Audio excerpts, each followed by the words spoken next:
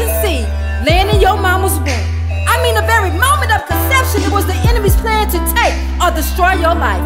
He knows that whatever the Creator makes is destined to be great. Because the Creator, He makes no mistakes. The enemy knows that if you ever reach your full potential, that is to be walking and living in your purpose for being born in this life, that you will be powerful and influential and win souls for Christ, which means let souls rotten in hell with Him for eternity. So He lays traps, hoping to see your demise. But don't you know that you were made to survive? Now it's time to elevate higher than just survival, because even the comatose are survivors. They are living by machines that's keeping them breathing, but they have no quality of life. And guess what? Yes, you survived that ordeal. You finally made it out. But you have yet to rise above it, because mentally and spiritually it still has you bound. Your aura was like that of the walking dead, with little hope, no faith, and no actions of being all you were bred to be. You must realize that you were made to conquer all things. You are not the walking dead. You were created to live the truest form of your blessed life. You will only find provision by walking in your purpose, and that takes staying on your knees. You must realize that it is God who supplies all your needs, not man, not idols, not the burden of anything. It is the Creator of all those things that manifest all your needs.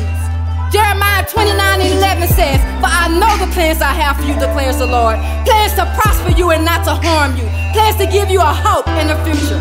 See, the problem with the world, the reason why people are denying God and the power thereof, is because they think if you are a believer, why should you have to suffer? Well, shoot, honestly, what else keeps us on our knees? What else makes us cry out to God? Be real with yourself. If you never had to overcome some hardship, some heartbreak, some heartache, would you ever commune with God? Let me say it for you. That's no. And that's period, Pooh. For real, for real. Y'all know if you give it some thought, when He locked you up and saved your life, you acquired patience and strength that you would never have if He hadn't set you down. If He didn't make who you thought was the love of your life walk away, or put you in a situation where you had no choice but to walk away, you would still be sitting in that very thing that was literally taking your life away. It was taking your energy, your mind, your morals, your self-esteem, your self-respect, your finances, and everything else. But He allowed you to go through it because there is purpose in your suffering. Lost, period. And every hurtful thing, we experience this all to get us to that point that we call on Him and we pray to Him. And guess what? He is listening. You seek Him, you will find Him. And He wants you to do it with all your heart. Now you get up and you walk by faith and not by sight. You have been paralyzed far too long. Weeping endures for a night. Joy cometh in the morning, and your morning is here. You stop waddling in pity and living in fear. God called you to greatness, and everything you need is within. You go deep inside yourself where the Spirit of the living God is. You are more than a conqueror through Christ who strengthens you. John 14:12 told you that Christ said, "Whoever believes in me will do the works that I have been doing, and they will do even greater things than these because I am going to the Father." That means that He is interceding on your behalf. Hey, look around. It's too many people who have grabbed hold of the power that is inside of them. They are making it happen every day for themselves and their families, and you will too.